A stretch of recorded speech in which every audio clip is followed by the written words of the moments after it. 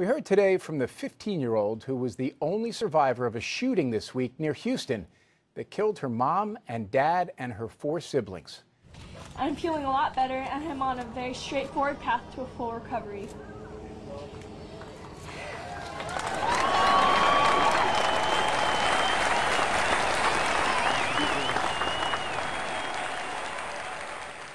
I really like Harry Potter.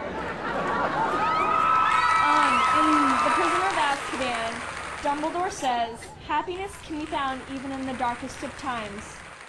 15-year-old Cassidy Stay suffered a skull fracture and lost part of a finger. She is the sole survivor after her ex-uncle broke into her family's home and killed both of her parents and all 4 of her siblings.